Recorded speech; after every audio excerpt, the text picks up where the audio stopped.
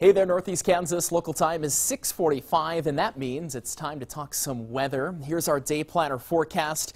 Just going to be one of those days. Temperatures this morning in the 30s and 40s. And the catch, well, we keep temperatures in the 40s most of today. By lunchtime, 44, cloudy and breezy. Those north winds about 10 to 20 miles per hour. Not a windy day, but enough of a bite from that north wind to make things feel even colder. Yes, wind chills this afternoon in the 30s and 40s. 49 degrees is my forecasted high for Topeka, maybe 50 or 51 across some of our western communities, but still it will feel even colder because of those north winds. Max track radar hanging out across the south towns this morning.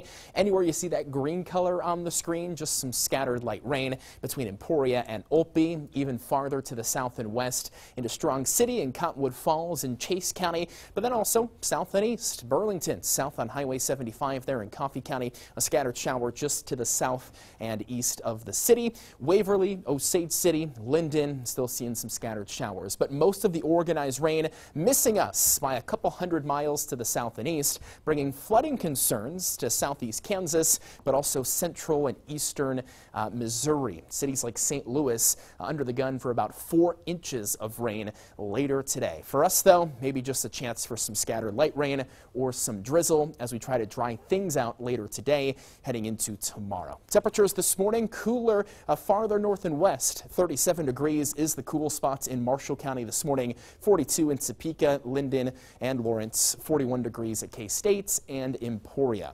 By this afternoon, future track trying to get 50 or 51 degrees into the forecast.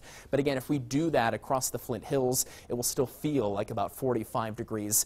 With these guys, the north winds. North winds today 10 to 20 miles per hour, a bit lighter this morning along the Kaw River, but some of these winds can be gusting maybe 25 to 30 miles per hour this afternoon. And that's it. Wrapping things up in a forecast for you today from KSNT Storm Track Weather.